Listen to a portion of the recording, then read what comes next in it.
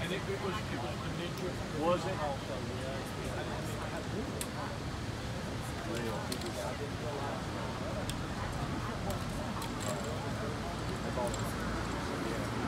You know, I think it's hard to tell how many people have been abused in Southern Baptist churches. Houston Chronicle did a report, you know, talking about hundreds of them. But abuse is one of the most underreported crimes.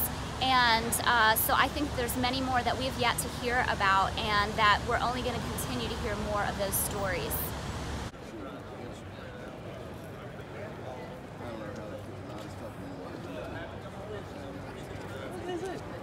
People are being hurt right now. We need something faster than a several-year-out plan.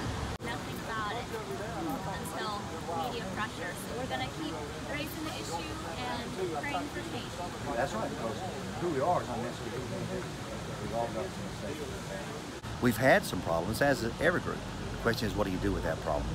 It's not just the past, but how do you handle the past? And if our record as SBC on racism is any indicator, there's going to be a wonderful change and a wonderful improvement.